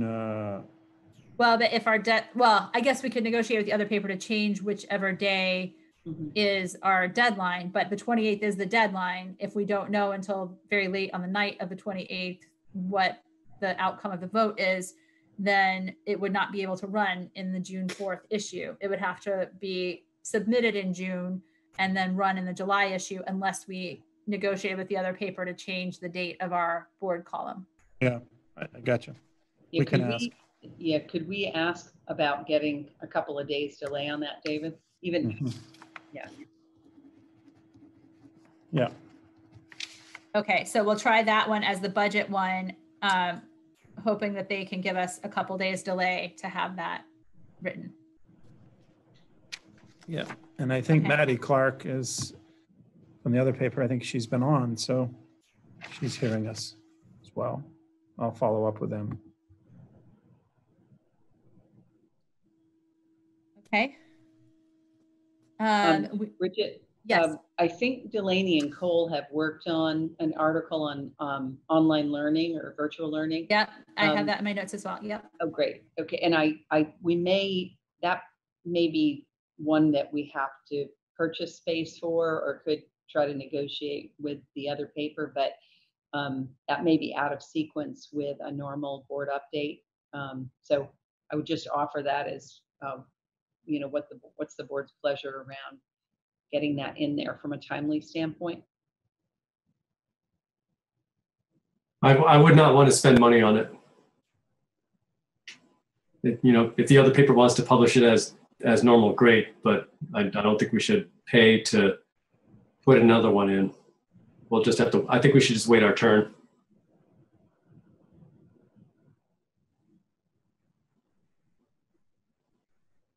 Yeah, the question, Alex, is whether we have so much to talk about that it might make sense to do that before it's completely out of context, because we had talked as well about having an article about plans for the fall and what things might look like, or what were our expectations for what learning might look like in the fall. And so in my mind, we would hopefully start to have some clarity about that by the June 28th deadline. And perhaps that would run in July. At the very latest, that one would have to be written by around July 28th so that it could be in the early August issue.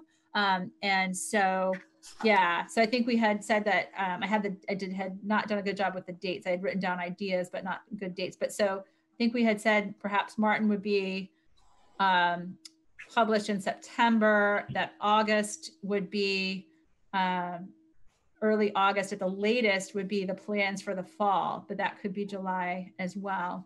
Mm-hmm. David, Bridget, Yeah. sorry.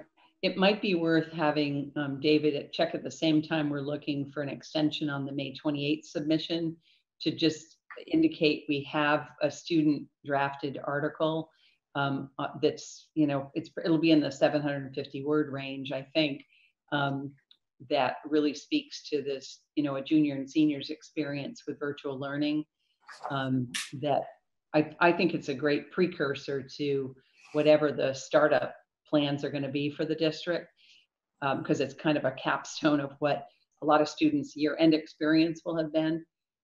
So I wonder if we just shouldn't be talking to the other paper about how to get that information out.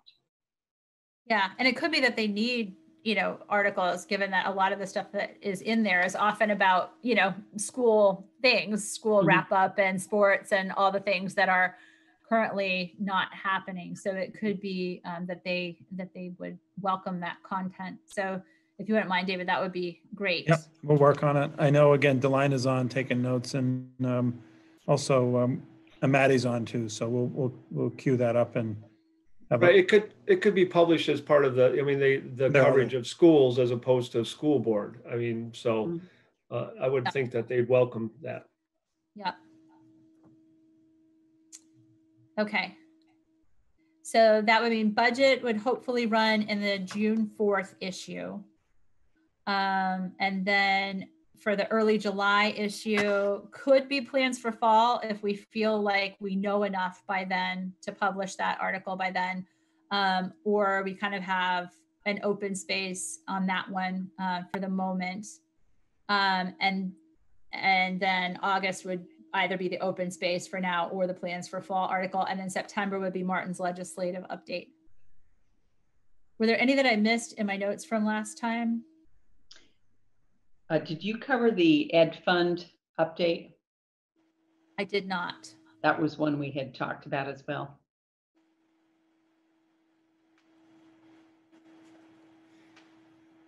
So, I guess that one could be the other one that sort of fills in the blank. The question is, will we know before August, or will we know by the end of June, for example, what that Ed Fund, how they're planning to address the Ed Fund and what that will mean for us? Will we know that by the end of June? Yeah, my sense is we wouldn't know it in that time frame. It would be more a September type time frame, maybe even October. Okay.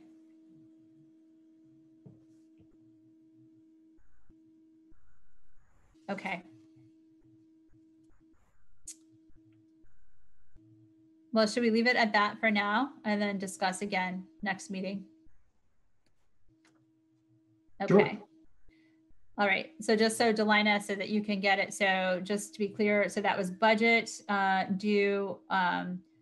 Hopefully David can get us an extension of a couple of days, maybe on May 30th or so, after the outcome of our budget vote on the 28th. And then either in July or August, the plans for fall and the reopening of school.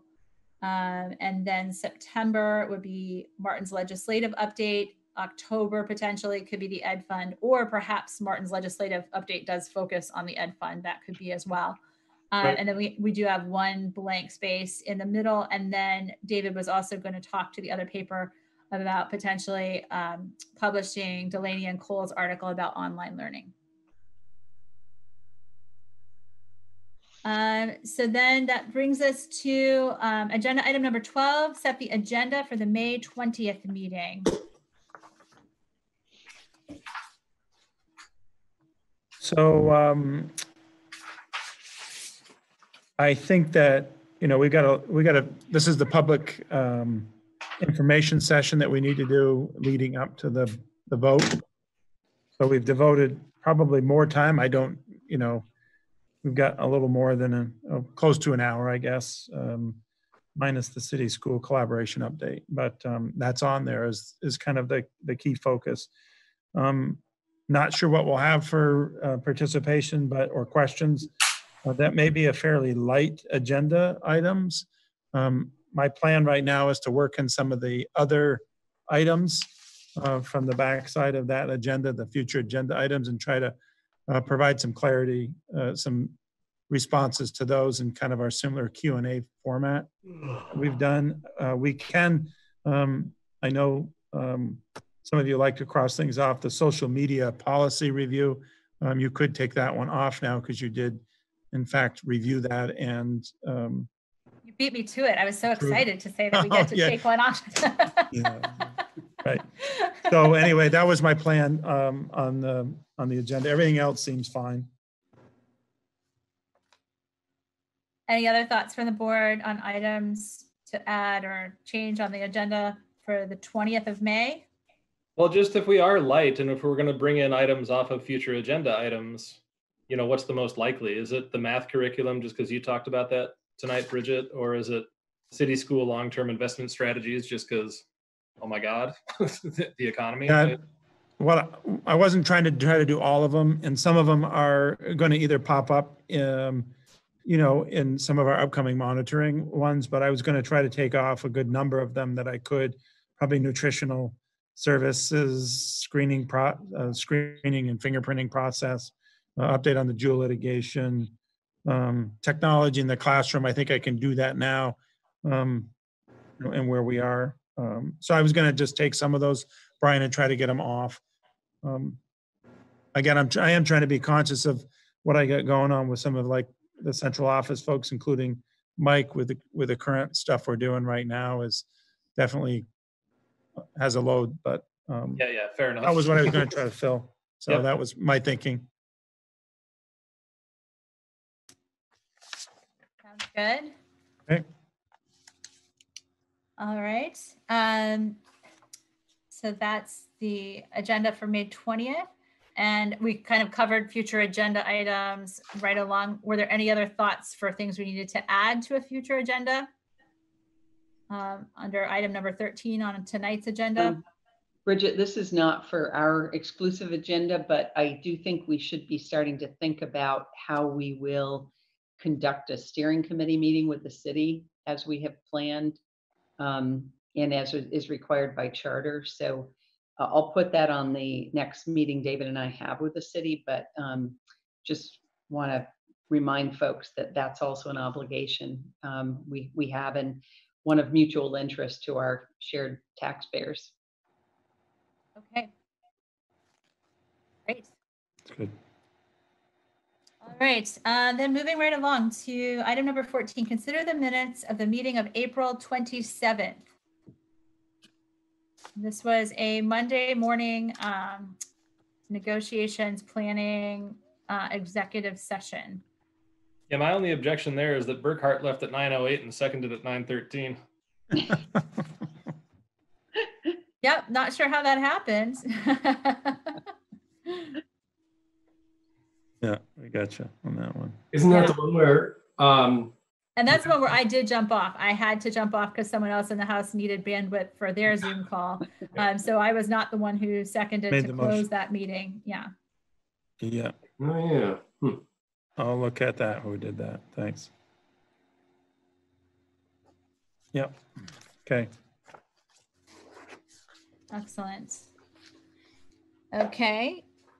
So will we bring those back then, or do we? I think you can approve it with the Oh, with let's the approve change. them with that amendment. Yeah. Yeah. That's Okay. minor, yeah. Okay. So item number 15, the consent agenda. David, did you want to say a couple of words Yeah. about the folks who are retiring? Yeah, thanks, Bridget, for that. Before I do the thanks and recognition of the consent agenda, I'm going to go out a little bit. And I just want to thank, both Cole and Delaney for being on. I obviously thanking you, the board, for, being diligent with Zoom and spending the time that you have. So I just want to thank the board, but specifically the student reps, it's just been impressive. They've been doing all the things that they need to do and providing such good insight. And so I just want to thank both Delaney and Cole personally for being on tonight and past nights and just doing a great job. Really helpful. Great. On the consent agenda, we have two individuals. We have Kathy Bewley is a retirement, and Callie Flickinger, she's a .8 library media specialist, also at the Chamberlain School. So both have been longtime Chamberlain teachers. And Callie Flickinger has been our library media specialist and tech integration person. She has been with us for about 16 years. And, she's done just such a great job, such a compassionate, caring person, loves children. I've had the opportunity to do these library evening hours and read a book of interest to students. And, she's just been instrumental in engaging the Chamberlain community. So again, she's going to be really, really missed. She's been a special person. And then Kathy Bewley has been with South Burlington for her entire career, starting back, I think, right around 1979. This is her 41st year. And, she is just, she truly, exhibits love for all children. And I've just seen that firsthand, either in being in her classroom or seeing her around students, whether it's in the hallways or wherever. And she has just been a great, great teacher who loves all kids. And I just can't say enough about her and her kind of just her career as a teacher. And again, if you see her today and interacting with kids, you'd see the same thing. Just loves and laughs with all kids, regardless. So we're going to miss both of them, but again, it's not really a great tribute at this point, given the number of years and what they've done. But thanks for giving me the opportunity to say a few things. Thank you, David. Bridget, could I also add? I do want to add, I've had both the personal and professional pleasure of working with Kathy Bewley in her former capacity as co-president of the SBEA, and I would be remiss not to share the recognition that David has also shared. She is a consummate professional, and I had an opportunity to see her at the school at Chamberlain. Gosh, it feels like a year ago, but it might have been a month ago. I don't know. But she was very welcomed by the Chamberlain community back for a blood drive that actually was done in her honor. And she just lights up the room. And again, I want to thank her for all her hard work for the district over many, many years. Yeah, it's fitting. Today they had a Chamberlain. I should have made this in announcements, but it's fitting given that we have two Chamberlain retirees. They did a car parade today. The bus went out for their normal delivery, and teachers and staff followed along in their individual cars by themselves, decorated their cars, and had a car parade. And a lot of parents were out, thanking them. This was around 1 o'clock. And I think you'll probably see it on the news this evening or tomorrow morning, probably by the time you get a chance to see it. But again, a tribute to, again, the staff and certainly a lot of what Kathy and Callie have built over the years of that caring, trusted relationships. Thank you for that, David and Elizabeth. All right then, agenda item number 16, accounts payable order number 39. Were there any questions or comments by the board about the accounts payable order?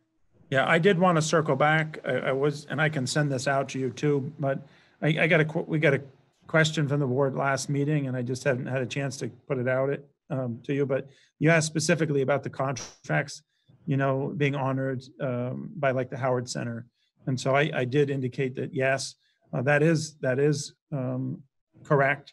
That we are in this current condition, the clinicians that are contracted are still making those contacts with students and families, although in a different way. But they are providing those services. And so question specific would be to savings. Probably not much at this point. Services. Thanks. Any other board thoughts or questions? And I'm just double checking from the public. No hands raised or questions on that end. So do I have a motion to adjourn? So moved.